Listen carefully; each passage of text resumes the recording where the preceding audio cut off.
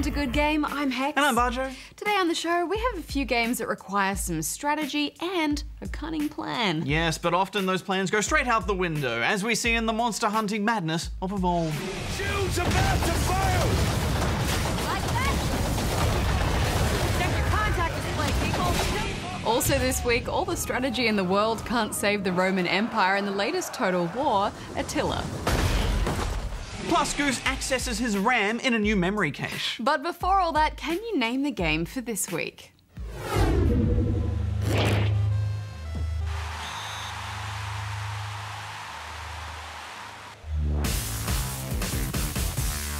What makes human human? What defines consciousness or the soul? What is our purpose? If a tree falls in the woods, was it really a tree? What? Exactly. We ponder life in the Talos principle. We see the world as a mystery, a puzzle, because we've always been a species of problem solvers. The Talos Principle is a first-person puzzle game that's been widely compared to Portal, although the more I played, the more differences I found. But I think we can put our differences behind us. You are cast as the newly activated humanoid robot, tasked by the disembodied voice of Elohim with collecting sigils on your path to enlightenment. It is your purpose to seek these sigils, for thus you will serve the generations to come and attain eternal life. It starts out very serene, but also quite exciting. I mean, you're a new creation with an entire world made just for you, but cracks quickly begin to form. Painted messages speak of doubt and mistrust. Your surroundings occasionally buzz and flicker like a hologram glitch. And the library system is filled with eerie existentialist messages. And most importantly, there's an ominous tower which you've been strictly instructed not to climb. Yes, it's all very mysterious, isn't it? And I really liked the way that mystery unfurled. And can I just say, visually, this game is beautiful. Forests and gentle snowfall, burning deserts, and castles. That cathedral was my favourite. And the lens flare. Oh! The game allows you to pick the order of puzzles with 3 hubs containing numbered doorways. Through the doors are smallish maps with a few puzzles. Complete them and you'll get a Tetronimo sigil, which gives you access to later levels and equipment. There is much that you may learn in the halls of my temples, for there is much that you do not know. I more or less played in order, but I found the difficulty was all over the place. I'd go from completing 3 or 4 puzzles easily first time to spending half an hour on one, just pulling my hair out.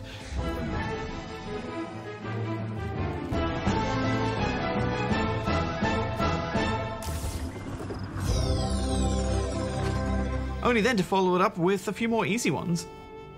One could say that the existentialist questions are the real puzzles of the game. No, it's the puzzles. The puzzles are right there. Yeah, I agree. Still, something kept pulling me back in. I just get so irritated with a puzzle and walk away, only to come back in an hour desperate to finish it. If this trial seems impossible to overcome, have no fear. Return another time, and the answer may reveal itself. I mean, I'd almost argue that the lack of hand-holding kind of mimics the idea of being a new creation, exploring a new world, and then just trying to find meaning in that. Yeah, maybe. I still think it's a bit of a cop-out, though. Yeah, I don't know. I think it adds context, and I liked the character of the game and the fact that it's always reminding you that nothing you see around you is real. You're a robot, but you feel like a human. But what makes us human?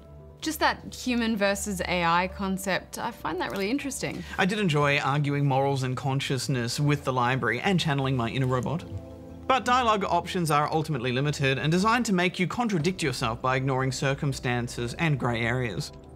And then about 2/3 of the way through, I just stopped having fun with the puzzles. I think they became tedious and unfair. Like when I was up to the last door and then I accidentally stood in the way of a laser beam and it locked me out with all my tools on the other side. Unlike the last of 5 doors, never has a reset been so sad. Oh, Bajo. Well, I had fun with those lasers, just trying to get all the angles just right. I think that was probably my favourite puzzle element. Yeah, I like that too, when I wasn't being locked out. And part of my frustration was just from impatience. I wanted to go up that tower.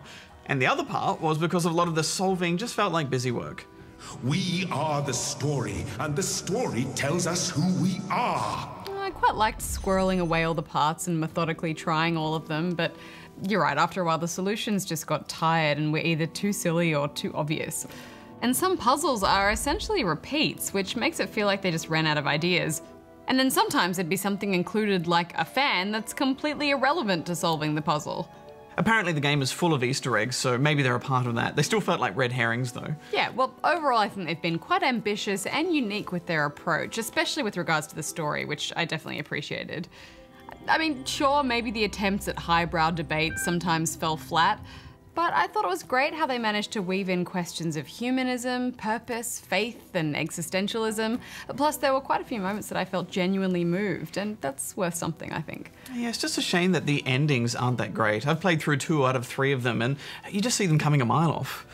So unfortunately for me, this is predominantly a puzzle game, and the puzzles aren't that well polished, so that's a problem.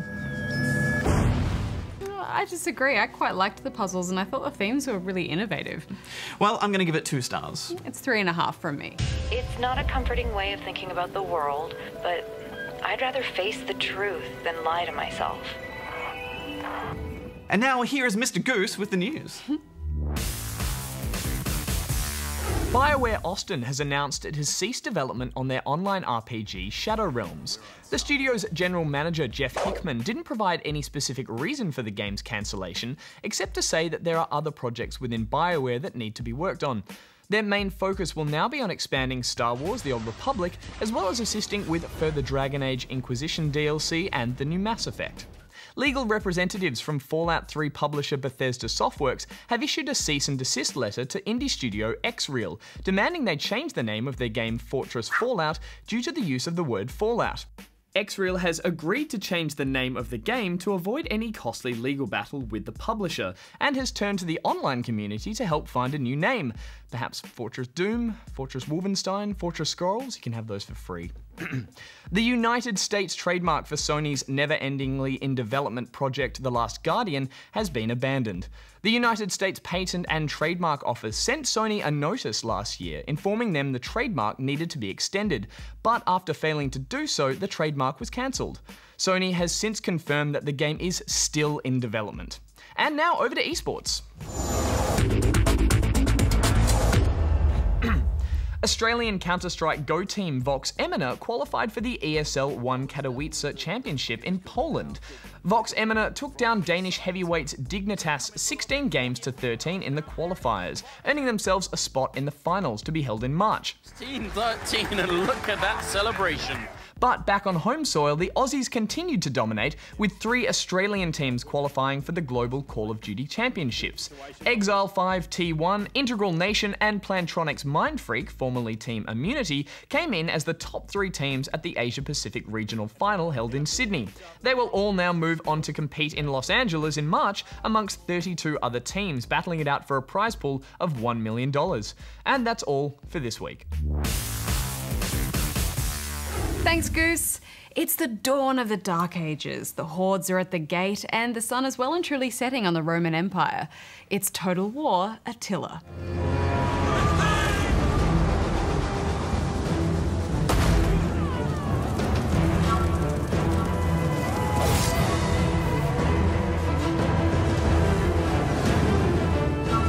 Our general is under attack! I have seen the end of days. Years from now, men will say, here began the fall of Rome. The Total War series continues its march through history, and this time Attila and his hordes of Huns are the cover boys. I have to admit, Bajo, that while I'd obviously heard of Attila the Hun, I didn't know a whole lot about who he was and what he did exactly. So I was quite excited to jump into this and find out about what this period history was all about. Yeah, the Total War games are pretty good history teachers, actually. If you've never played one in the series, it's basically a mash of turn-based and real-time strategy. There's a huge campaign map where you manage your empire and plan out your grand ambition. And when armies clash, you can go down onto the field to direct thousands of troops in battle. Total War games are always scrappy affairs. You start off with all your units in neat little rows, hoping your brave soldiers will hold the line till the very end. But before long, those lines start to crumble under the weight of flanking cavalry, raining arrows, and 1,000 swords clashing. Yeah, It's all about positioning, isn't it? Holding the high ground or pulling off some clever flanking maneuvers makes all the difference. To the point where a well-placed and cleverly commanded force can even take on armies well over twice their size. I love those moments, Hex, where you think you have no chance, but then some smart decisions and maybe a bit of luck, and you can manage to pull off a win. The enemy are broken. They turn and run. They're just such great fist pump moments. Yeah, but then so much rides on just making sure your men don't freak out and run away, doesn't it? Morale is a huge factor in any battle, since your men will only fight as long as their morale holds out. As they suffer losses, get flanked, or find their general has been slaughtered, they start to crack and eventually give up. Their general is dead! It's just so frustrating sometimes when you watch your men turn tail and run. Just stand and fight to the last man, you cowards! The men aren't given up and are running for their lives! This is a shameful display. All up, I think this is some of the best action that we've seen from the series. It's just got that scissors, paper, rock strategy that still works so well, where melee beats spears, spear beats cavalry, cavalry beat melee, while those archers and artillery just rain down pain until you take care of them. And they haven't messed with that formula too much. It's just a few little tweaks that help it all flow a bit better. Units now take longer for their morale to break, giving you valuable seconds to evaluate the situation and implement new strategies. Units are now also more likely to regain their composure and be ready to charge back into battle, so things don't tend to fall apart so quickly. Our men are rallying! They're not done yet! The AI also feels more responsive and willing to push their advantage. Give them an opening and they'll take it. I also like that the siege battles aren't just capture the flag affairs now. Previously, if you could get into the town centre and hold it, you'd score an automatic victory. So one rogue unit could sneak around the side, get him behind the battle lines and win the day. But now holding the town centre just gives you a big morale boost, which is still important, but at least it's not an auto fail if it falls into enemy hands. So ultimately, all these tweaks add up to make a noticeable difference. Naval battles are back too, but they're still not much fun in my opinion. I've never really figured out how to use any sense of strategy to win on the high seas, other than through sheer force of numbers. The ship is being assaulted! Cast them back! Yeah, naval battles for me just go straight to the auto-resolve button. Of course, there have been a few changes in the campaign map too. The biggest is that this time you can play as a horde faction, such as the Huns. Now, they're actually a returning feature from the Barbarian Invasion expansion from the first Rome Total War. They're such a welcome return, aren't they? The hordes really force you to change up your tactics. In a horde, each army basically doubles as a mobile city, carrying their buildings and civilization around with them. They can make camp anywhere for a few turns to improve their buildings and catch their breath, or they can capture a city and settle down to become a more traditional civilization. But then they can quickly pack up their things and get back on the move. Although your horde seems to lose all of the building upgrades you've made and then returns to square one if you settle down and then pick back up again, which seems like a huge penalty. Yeah, I can see why they've done it though. They don't want settling down to be a small decision. You have to be serious about it. I also never really figured out how to use the hordes effectively, but I did quite enjoy rampaging the land and flattening cities, trying to figure that out. Politics and family disputes now play a bigger part with random political events cropping up, and how you deal with them can mean the difference between having a united empire or starting a civil war. I was just guessing which course of action to take with those. Yeah, well, I guess they're trying to make it so that there is no right answer. I mean, every action will have some sort of reaction, so you kind of just have to go with your gut. And that's fair enough, I think. There's also now an element of climate change that goes on throughout the campaigns, as the northern climates become colder, reducing the productivity and worth of northern regions, which I thought was a nice way to mix up the endgame. Yeah, that said though, and I hate to say this, even though I do think this is one of the best Total War games there've been, this is the 9th game in the series and I'm starting to find them a bit samey. I'm really starting to burn out on these. Oh no, I think they're onto a good formula, and especially with strategy games, it's quite difficult to reinvent that kind of game with each release. Yeah, the real-time battles are still really thrilling, but the campaigns are just becoming a bit of a grind. Yeah, they are a bit exhausting. You can almost never afford to have anywhere near as many troops as you'd like, and you're always finding yourself struggling to keep everything together. Yeah, they're really tough. You know, I'm always saving up to everything I do in this game because I know that the slightest wrong move can and will come back to bite me. I still really enjoy the challenge though. I like having these campaigns just burning away in the background. You know, you wait for a lonely night where you load it up, destroy a civilization or two, and then put it away for a while. The enemy are broken. They turn and run. Yeah, there is no denying this is quality strategy and one of the best entries into the franchise. I'm going to give it 4 out of 5 stars. It's 3 stars from me. The general is dead. A lethal blow.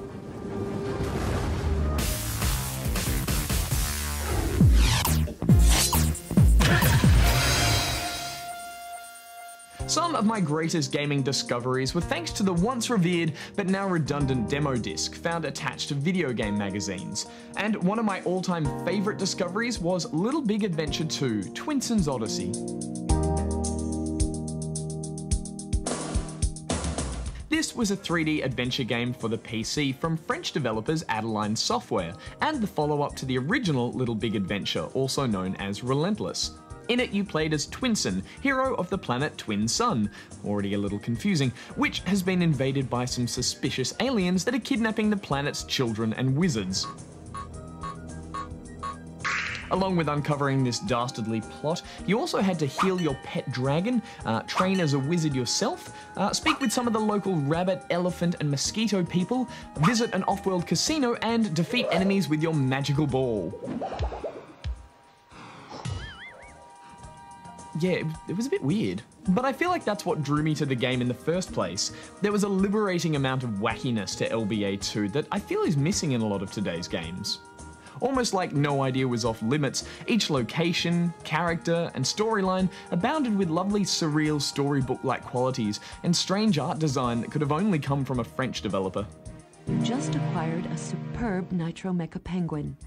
One of the weirdest elements, perhaps, was an obtuse control system that involved switching between 4 distinctive behaviour types: normal, sporty, aggressive, and discreet.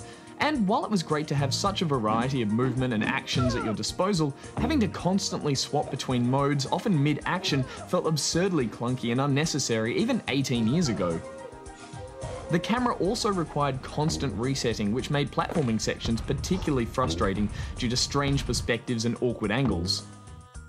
Luckily, the rest of the game was just so darn charming that all these issues were easily forgiven. Characters had detailed animations that played out as if they had lives beyond your involvement. Side quests and mini-games rivaled the Zelda series for creativeness and fun, and the story was just so bizarrely dreamlike that it mesmerized me like no game I'd played before. In fact, I probably racked up more hours in the demo of this game than in the full version.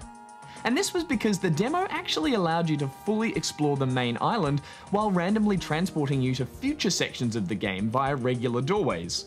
Which gave younger me the idea that if I explored thoroughly enough, I could actually find the full game hidden within the demo somewhere. What an idiot. So you can then imagine my wonder and delight when I finally saved up enough to buy the full version of the game, which included full CD quality voice acting, hello, a way off the island, and doors that actually connected to their corresponding structures. Amazing. Thanks, Mr. Goose. Cooperative games are fun. Teaming up with friends to take down giant monsters is a rewarding experience for everyone involved. But put a human brain inside one of those monsters and the game changes. This is Evolve. Look at them burn. I feel like the team is relying on me to find him. He went through the swamp this way. I got him.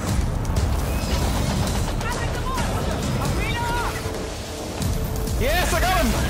God, I need help. Oh, he got me! Release the Kraken.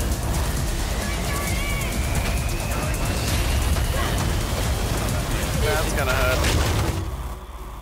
Evolve is a human versus monster game. It's brought to us by Turtle Rock Studios, creators of Left 4 Dead, which was a game that took a simple idea of zombies versus humans and created something that transcended your average co-op shooter. So I guess the real question is, can they do it again with Evolve? Let's go murder this rare and endangered wildlife. For money. The basic idea is to throw 4 humans into a monster's world for a high-stakes game of cat and mouse. The monster grows in strength as the match goes on by eating wildlife. It can evolve twice into a more powerful beast if it has time and can evade its pursuers. In the standard game mode Hunt, a stage 3 monster can then turn the tables on the hunters by attacking the power relay, forcing the hunters into a defensive position. Now things are somewhat more difficult. Hex, when you first jump in, it's just chaos, isn't it? As you try and figure out what you have to do and where to go. Yeah, you really do feel like a rookie, don't you? Yeah, a paranoid rookie, where any flicker in the shadows can mean instant death. Help me! I just love how stressed everyone is as they desperately try and hold the team together, barking orders left and right. It's great. Yeah, I think half the game is communication and trying not to get too worked up with the arguments that you have with your friends. I'm so gone. Oh no. Glove revive him. I'm trying. I'll get you. I've got shield up. Someone help me. Where are you? Coming. Stop it, you stupid frogs! Help. I had a toad issue. It's over. Oh, this isn't going well. We had him. We probably needed our assault before this all began. This is true. I didn't think about that. And that's the biggest strength of the game, I think. You're always learning how to do better by how badly you've done before. Man, we did no damage to him. In stage 1, we should have killed him. When those weak spots are up, I think we've all just got to go for it. Well, let's talk about the hunters first. There are 4 classes, and each of these have 3 characters to play, which you unlock as you go. From what we've unlocked so far, it's clear that each character class has quite different weapons and playstyles to go with them. The Assault is your damage dealer, the Trapper relies on gadgets such as anchors. Arena's up. Oh, where is he? He's here, you're not getting away, buddy. Where are you going? And can pop a mobile arena dome, which if used at just the right time can force the monster into a fight. Where are you going? Where are you going? Nowhere! Support is second in line for damage, can shield allies for backup protection, or drop an orbital barrage. Oh, that's gonna hurt. And finally, there's the medic, who makes use of the all-important tranquilizers to slow the monster, heals teammates, and can punch at the monster for weak spots. And as we mentioned, all 4 classes have extra characters to unlock, which drastically alter your playstyle. Yeah, I especially liked the robot Bucket, who can send off his head for a bit of recon. Now to see what we can see. Do you grow a new head? Or does it like teleport back? I don't know. And there is a lot of recon to do. You're always chasing the monster, following its tracks, keeping the map up to try and predict where it's going to go next and cut it off at the pass. What, as a hunter should be doing. Indeed. Okay, I reckon he's gonna go up and then left. I got him! Shoot her! Oh, die, die, die! I also like how you always have to be aware of what's happening. You can't slack off for a second. You really need to know what your teammates are doing at all times so that no one gets stuck in wildlife or gets ambushed. Oh, monster in the water, monster in the water, watch out. And the fights, Bajo, they're so frantic, especially if the monster catches you off guard. Monster. Oh, there's another crocodile. Look at all those weak spots! Go, go! Oh, rocks! This is one of those games that's really frustrating to play with people who don't know what they're doing, of which there are many of online. There's also a little bit of trial and error with mixing up the classes, but I think that's part of the fun. There's also lots of switching between targets in a fight. From the hunters to the monster, back to the hunters, all the switching back and forth, and I really like that. It's really focused on utilizing your specific role within the group. Yeah, and the pressure is always on too, because the longer you take to track it down, the more risk you have of it evolving and getting more powerful. There are lots of cues to alert you to the monster's location though, such as scared birds and audio markers. Monster scared some birds! Leave the birds alone. Plus the roar of the monster itself if it evolves. He's down here. Once again though, charging into where you think the monster might be might seem like a good idea, but you could be walking into a trap. He's here. There's a trap. Where is he? Ah. Let's talk about the monsters. There are 3 with the standard edition of the game. The Goliath is kind of like a warrior. It leaps about the land, breathing fire. I love its victory scream, Hex. That tongue. There's also the Kraken, which is more like a mage. It flies about hurling electricity and waves to knock enemies over. And the Wraith, who is more like a rogue and the scariest of the 3 by far.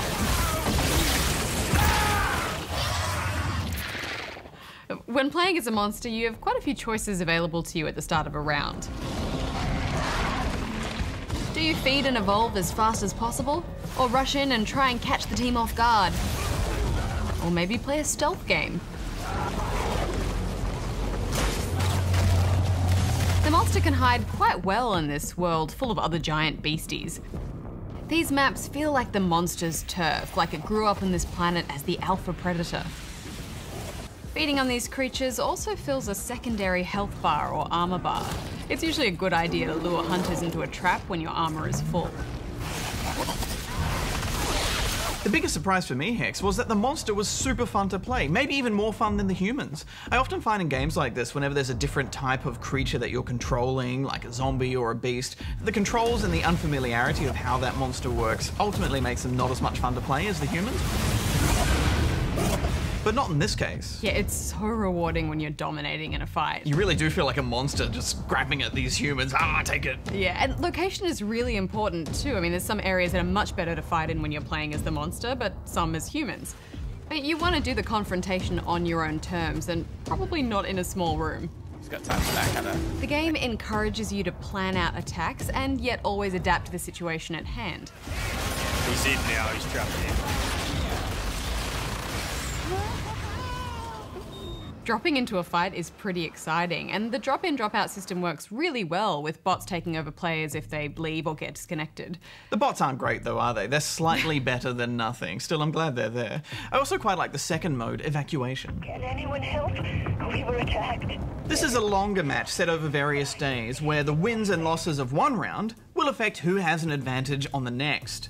And this comes in the form of things like turrets and those nasty plants on the ground that like to munch on you. I always go back to Hunt though. Yeah, Hunt is just more fun, I think, and it just feels more refined and competitive. But I do like how evacuation forces monsters and humans to rethink their current situation and refocus priorities. There's just so much that's great about Evolve, and I'm surprised at how much more we find to talk about as we play. Absolutely, and it's just a shame that it's all tainted a little by its high price, especially on PC. I know there are other online retailers that can do it better, but direct from Steam, it's a whopping $79.99 US. So for us Australians right now, that's about $100. And if you want the DLC on top of that, let me just go cash in some war bonds, Hex. Yeah, I agree. I mean, the console version is a little bit cheaper at around $80 Australian, but still, this feels like it should be more like the $50 to $60 mark. It's a tough one, isn't it? Because I want my multiplayer shooters to have this much polish, but I don't want to have to go get a second mortgage on my scooter to be able to afford it. Well, I mean, it's similar to other multiplayer-focused games like Titanfall. It's just a little light on content for the asking price. Can you mortgage a scooter? I guess if you're living in it. I mean, no. I have completely drained and replaced my lubricants. Still, you won't be disappointed with the actual game, and most importantly, it feels balanced, which is no easy task when one of the playable characters is a giant mutating monster. Yeah, absolutely. Those fights get right down to the wire, don't they? And that's a good sign. What are you giving it, Hex? I'm gonna give it 3.5 out of 5 stars. I'm gonna give it 4 stars. I really enjoyed this, but with a special reviewer's badge. I call this one the Wallet Disemboweler. It's far away! Over there! Robot stating the obvious. He's running. And there she goes, the majestic Goliath, into the flames. Alright Hex, to help catch this lunatic, we're giving you access to the agency's super server. Now, what we have here is a 12-core 36-bit 18 teraflop SCSI card, dual access water-cooled gigawatt single press hyperdrive system with 6 ports of thermal exhaust and a single copper switch link. I mean, do you even know what any of this stuff actually does? No. But can you guess the game for this week? Oh, well, yeah. It was Football Glory, or Total Football in parts of Europe. Released in 1994 for the Amiga and MS-DOS systems, it was a less than serious football game that featured streakers, hooligans, and police to chase them all off the field. And it's our Name the Game as it was developed by Crow Team, the same developers behind this week's The Talos Principle. Next week on the show, it's all steam, smoke, and werewolves in the Order 1886. Great, where are you going? To finish what we started. And not too far removed from that steampunk-inspired world, we also check out the top-down explorer, The Sunless Sea. And over on Spawn Point on ABC3 this weekend, we have a look at Scrolls from the studio behind Minecraft, Mojang. Until next time, may all your games be good ones. Hex out. Larger out. Scrolls is tough, man. Yeah. Like, I was like, oh, it's just like Hearthstone, but it's not. There's a whole lot more other stuff going on. Hearthstone makes me angry now. I installed it again recently. No! Played 4 matches. I'm like the lowest rank now. Lost them all. Uninstalled.